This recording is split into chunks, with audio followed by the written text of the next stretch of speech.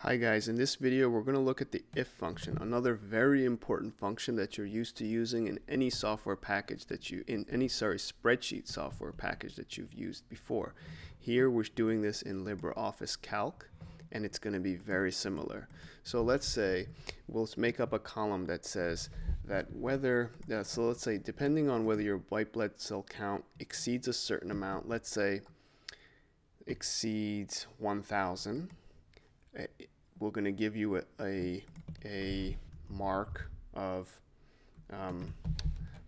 positive if it exceeds 1,000, or let's say negative. Wait, let's do positive. Let's stick with that.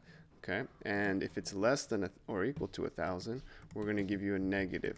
So equals if is how we start the function. The logical test is going to be whether this cell exceeds 1,000. If the value is true, we're going to say positive.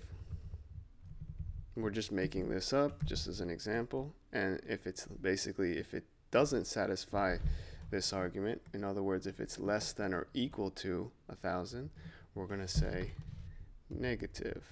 And notice I put this in quotes. Okay, so clearly this guy was less than 1,000, so we got a negative. And let's just drag that down.